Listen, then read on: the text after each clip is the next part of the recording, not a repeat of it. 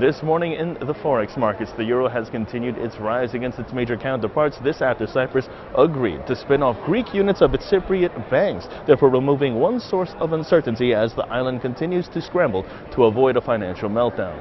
So far, we first begin with the euro to US dollar market. We do have the euro under pressure at $1.2947. In the US dollar to Japanese yen market, we do have the dollar trading lower, 94.87 yen, and in the euro to Japanese yen market, that is higher, trading at 122.72 yen. Analysts at Trading Central do currently find the euro to US dollar market to be under pressure and therefore preferring short positions below $1.3310.